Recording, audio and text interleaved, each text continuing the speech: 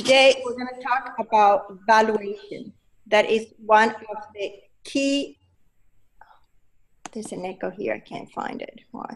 That's one of the key issues that people have. I'm going to lock screen sharing, and I am going to mute the participants. Great, so I can talk without the screen.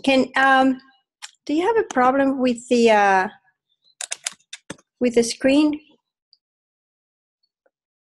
Okay, good. Okay, so what I see there is a call. So it's somebody calling there. Let me just get that out because we have great content today. And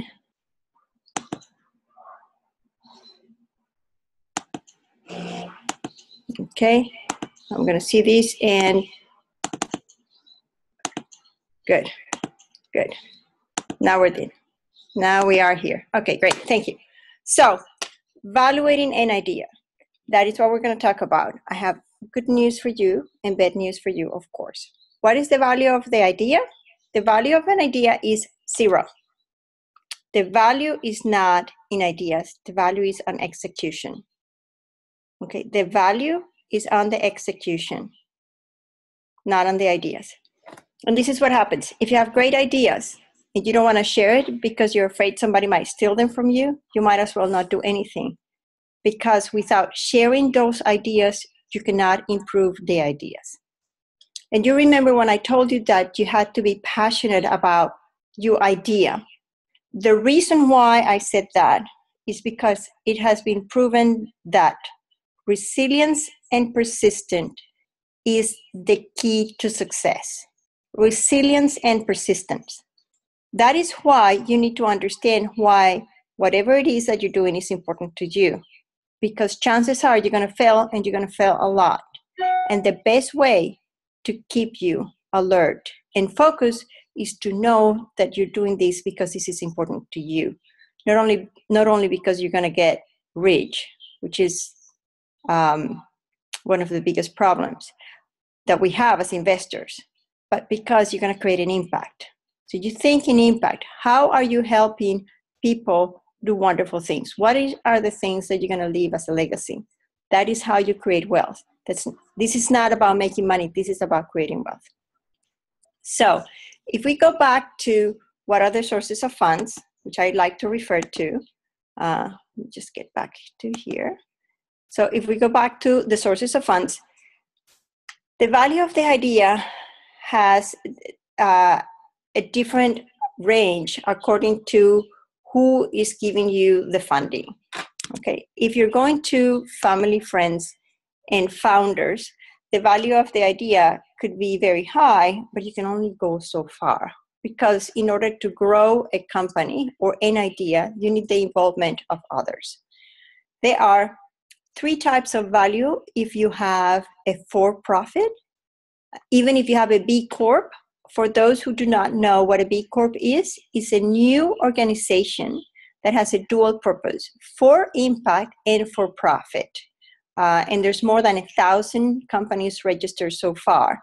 We are a B Corp. It only started last November. And it's a new trend in conscious capitalism, which is what we're teaching as well. If you have a for-profit, if you have any form of profit evaluation in your idea, there are 3 ways that you can value the idea. The first way is by the amount of money that you put in. That is usually called cost value. The second way is what is called book value, and that has to do with accounting. And the third way is called market value. And that is referred to the perceived value that others have on your idea. That is if you have a profit measurement. If you have a cause or a nonprofit, or if you are a government servant, or if you work for the government, then you have 2 ways of valuing the idea. One way is the benefits to others, and the other way is the impact. And this can be very tricky because for some people, the impact has to be massive to reach a lot of people. For some other sponsors or backers, the impact has to be profound. So you either go making a large impact for a lot of people, like, for example, TIVA and funding for the poor, and you have, with a little bit of money, you have the multiplier effect that would have impact in a lot of people. That's one type of valuation. And the other type is you have very few people that you impact, or very few communities that you impact, but the impact is very deep. And when you do it that way, what you want to do is you want to prove that your method works so other people can replicate. That is what TIVA did. TIVA was an organization that provided loans, microloans, like the Grameen's Bank. And what they did was they proved that it worked so other people could replicate the method. These are nonprofits or causes. If you want to do a cause, for example, you might want to do a cause for keeping your environment clean, or having your pets safe, or your children well educated, or with nutrition. There is some things that you cannot value with money that you only value with impact.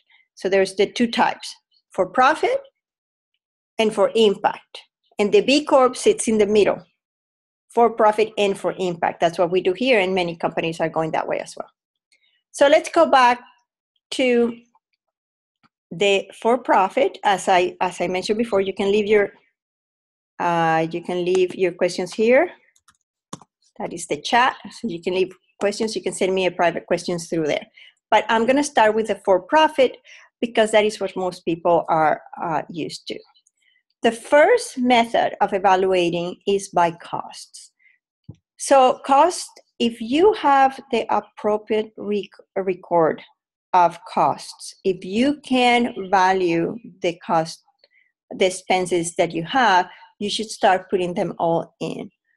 In terms of ownership of the idea, that is something called sweat equity. Part of the sweat equity is the cost that you have incurred in already. However, there's two problems with having a cost value. One is that the cost value might not reflect all the effort and the wisdom that you put into the company or the idea. Chances are that if you're a mature person, you have been thinking about this and working about this for 2 or 3 decades, and you could just not measure all the time that you have put into this. So that is one of the problems that you have with costs. The other problem that you have with cost is that in some cases, you get grants from the government or from nonprofits that are going to help you get your idea to a place where you can have a prototype. And those grants provide what is called a false valuation. That has been my experience. I'll give you an example. I see a lot of businesses from overseas. And those businesses have usually received some funding from their own government or from nonprofits or for business associations, which are sort of a blended mix. So I see a lot of people that come here and say, well, we spend $1 million or $500,000 or $200,000 on this idea. And they can show, they have the proof that they have received the money. The problem is that money is not relevant to the value of the idea. So you have that dual problem with cost, because you can have a government or you can have a grant giving you some funds, especially if you work at universities, giving you some grants, and that grant, part of that grant goes to administrative costs. So it's hard for an investor to say, well, how is this portion of the cost relevant to this prototype or this idea? Chances are also that those grants are inflated because they have to consider a lot of other things that are in business are inefficient. So that is a trick when you do cost valuation. Personally, I don't recommend it. Cost valuation is traditionally used by business consultants that are not very familiar with venture capital or with angel investing. And that is a problem. It could be valuable to a loan or to a lender of different forms. But in reality, I don't like to use cost. But I needed to explain to you why so you can think about it. The second form of valuation is what is called the book value. And the book value, if you have an Excel sheet of a company, and I'll give you some examples here. The book value refers to what it is that you have created. And it can be very complicated. And you can find this in the book, but I'm going to put some sheets as well. So as you can tell, it's not very easy. But it is the value that you have created through your activities that is recorded from an accounting perspective. What does that mean? That means that you have your cost allocation. That means that you have your investment allocation. And that means that you have your revenue allocation. I'm going to go through that a little bit with a little bit more detail because I want you to be 100% sure of what I mean, and I want you to be able to use this information so you know when you're talking to people if it is more convenient for you to use it or not. Book value is traditionally used in lending. That is what we use mostly in lending with a discount. I'll explain the discount a little bit along the way. So the book value is this. You have equity that you have put into the business or into the entity initially. That is some capital that you put in initially so you can pay for the resources. Then you have paid for the resources. So the first influx of capital goes into the balance sheet in something called equity. That equity is used to pay for resources that are going in the assets column of the balance sheet. Those assets, those assets and those resources are also exhausted. Some of them decrease the value, and some of them increase the value. To make things very, to give you the napkin overview about how those concept works, think about this. If the resources that you use are exhausted to create value for your clients and users, I will call that expense. If the resources that you use are used to create value and to accumulate in value, I would call that investments. So it depends how you use it. To give you an example, the cost of this call is an expense for me, but if I can reuse this call for marketing purposes and in all of my programs, it is also an investment because I don't have to do it again. It helps me build value into the future. So when I'm going to allocate the costs from an accounting perspective, I can separate. And I could put part of this as an expense and part of this as an investment. Why is this important? Because the book value of your company is the equity value of your company. So if you put everything as an expense and you do not generate the revenues that you expect to generate because you don't expect to generate them, then you have a negative profit and that reduces your equity. So it is a mathematical equation. If you put part of your expenses as investments because you expect to create something in the future, and then you use this as an asset called intellectual property or intellectual capital, which could also include training for your employees, for example, or branding, then that doesn't affect your expenses in another financial statement called income statement or profit and losses, and then your equity stays a little bit higher. So when you're using book value is referred to the equity. And because it is referred to the equity, you need to have a conversation with an accountant because you can decrease or increase the value of the equity based on your strategy. And remember that businesses don't make decisions. People make decisions. So you can always make decisions within the norms that are accepted worldwide. So that is the second form of valuation. Cost valuation, book valuation. Book valuation is defined by your equity value, and you do have to have the involvement of the accountants to do that. But the third type of valuation is the valuation that maximizes the value of your company. Therefore, it also maximizes its impact, and it also maximizes the return that you have on your investment as a business owner or as an entity or project manager. How do you calculate your market value? Think, for example, in a pair of jeans.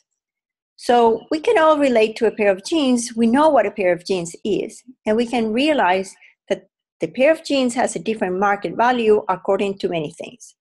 The availability of the jeans, the brand expectations that we have, the trust that we have in that brand. So to have a high market value, you need to establish trust and a presence and a brand equity. You need to be consistent about your brand. When I teach scientists how to create value or wealth from their research, the first thing that comes to mind for many inventors and scientists and creative people is the value of the achievement. You created something very useful, and therefore there is a value there. Now remember that I told you that ideas don't have any value. If you have a working prototype of something, that has a different value. But the real value comes when people use that. So there are two ways of having market value. The market value is related to the future value that you can extract from something that you created. And you can extract that value in two ways. That value is tied to the revenues that you generate. So there are only two parts of that equation. One part is the number of users, and the second part is the value that those users assign to what you offer. If you have a product or service and you sell it, then that is part of the value, but then you can also have those users buy in a recurrent way, so you have more value into the future. So those are the two ways that you express market value. And you can think, for example, that companies that have a high number of users, for example, the most recent examples are Instagram and one that is not that new was Hotmail. They had a very large number of users. Because they have a very large number of users and they have something interesting, it would have a very high value for a company that wants to have access to those users to provide them with some offers of their own. So that is how you maximize value. A lot of people in business think that the maximum value is gained in the public market. Or the public market, it depends on the country, but the public market is in the US is the market that refers to the stock market, where people like you and me and John and David and Julia and whoever it is and Ann can buy stocks. Because they are open, the government regulates that. That's what it means, open or public market. It depends on the country. Some countries call it open, some countries call it public market. But that is the stock market. A lot of people think that the highest value that they can get for their company once they grow it is an initial public offering, which is the offer to the stock market. I particularly don't find that is the maximized value. I think the maximized value comes when you have a synergy and you find that somebody can benefit, another company or another platform can benefit by incorporating you to them. That also applies to nonprofits. You can build a nonprofit and you can merge it with another nonprofit and you can add value to them. So to wrap up the market value, because I want to go into the nonprofit part. To wrap up the market value, the maximizing market value comes from synergies when another company or entity can benefit from your existing platform of clients, or they can offer your services, whatever it is that you offer your clients, to their clients. So if you want to maximize market value, make sure that you have a platform of users and that they have bought something that you offer. Those are the two ways. And then you can expand that into repeat purchases, which has another value.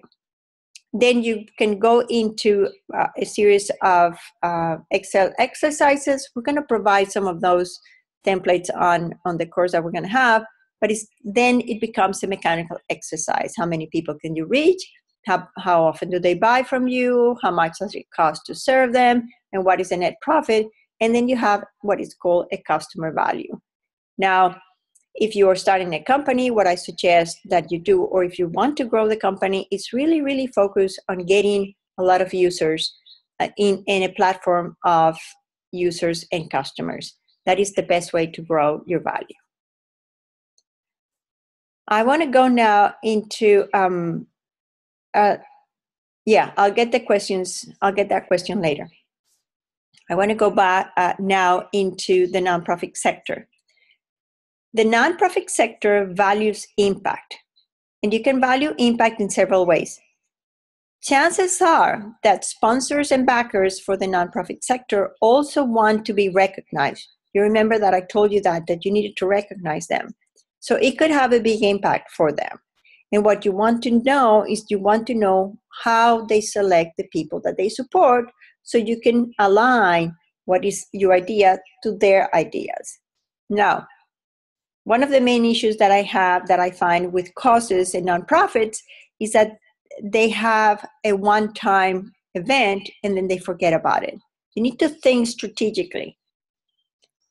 In reality, nonprofits need to work as efficiently as for-profits, only that the results of their operation have a different measurement. But a lot of people think that nonprofits need to be slack. I know because I created two, and I work in another one, and I'm in the board of several nonprofits. And nonprofits, they need to be efficient because they need to constantly provide that value to their backers. So when you have an idea that can transform the world, if you want to continue with that idea and you want to grow that idea, you need to make sure that your activities provide value and that you can be self-sustainable. Otherwise, it's going to end and you're not going to maximize the value of that idea. Now, make sure that when you have a cause or a nonprofit, you are very, very vocal. You need to tell people what it is that you're doing. That is what adds value. People need to know what are you doing. They need to talk about it. And if customers are important in a for-profit sector, users are important in a nonprofit sector. Why? Because a company would back you up if you can show them that you have a lot of users that would know that your services or your products are available to them because you have important backers. So it is very, very critical that you know who your users are and you keep referring to them. That is very, very important. So make sure that you have those users or customers. Just think about it. It's always about who's using your offering and how are you benefiting them. So that is the way that we value nonprofits. The same thing applies to a cause, only that a cause has a very limited time span. So you can do a lot of things with causes. If you are not sure if you want to start a nonprofit, what I recommend is that you start with a cause. I'll be happy to exchange ideas with you if that's what you want to do. Send me an email or send us an email or put the questions on Facebook or Twitter or LinkedIn or Pinterest or on our web. And try to start with a cause first and then define how is it you want to do it in the future. If you have a project for a company, the same thing applies. You need to show how you're going to benefit and who are your users. That's how you have the value, the maximized value. So I have two questions here that I want to answer, and you can write, you can add more questions here. So one question came through Facebook, and it is, can I find users overseas? And the answer is yes, you can. Now, what are you going to do with those clients? Defines what it's called the delivery system. You need to be able to deliver what you want to deliver. In this day and age, a lot of people deliver things online.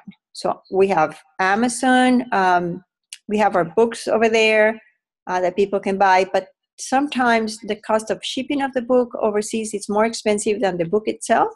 So we have digital products. If you have digital products, then you can actually go pretty much anywhere in the world.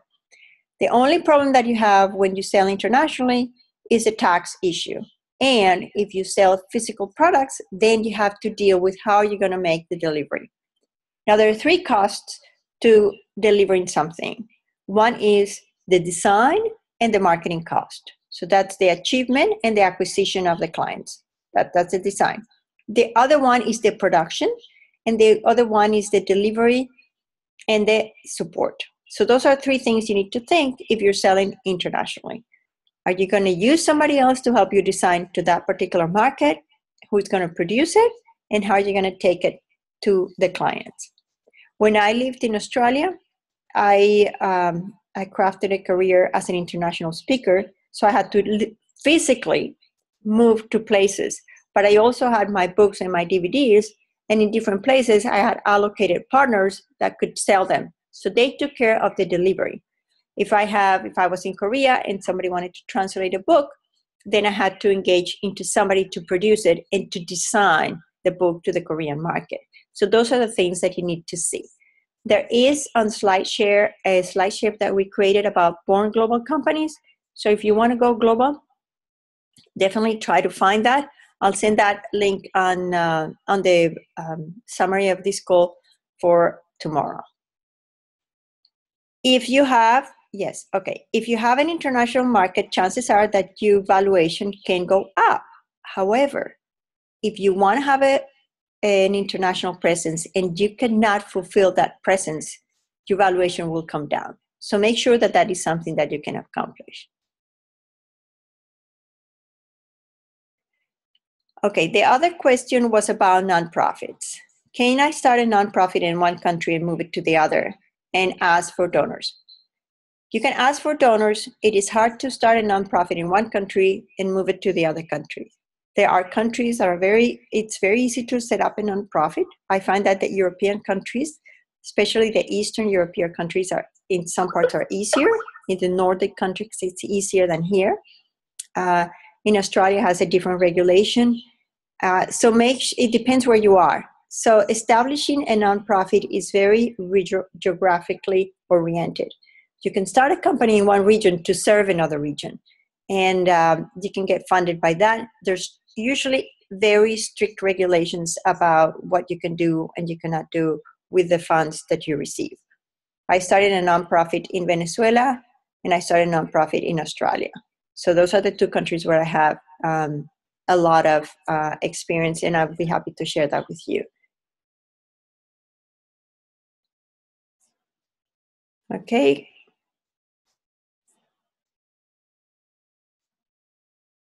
Okay. Now, the other question is about taxes and book value and accountants.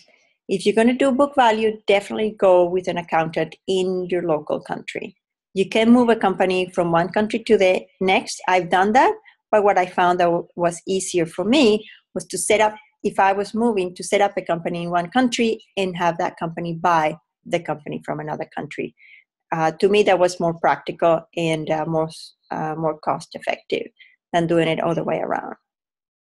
You do not have to start a company in the US, in Nevada or Delaware, which are the states where people usually do that. It's very common, but you don't have to. You can do it pretty much in any state. You need to have an agent in that state, and that doesn't affect your valuation. No, it doesn't affect your valuation. If you're going to ask for funds in the US, you need to have a presence in the US.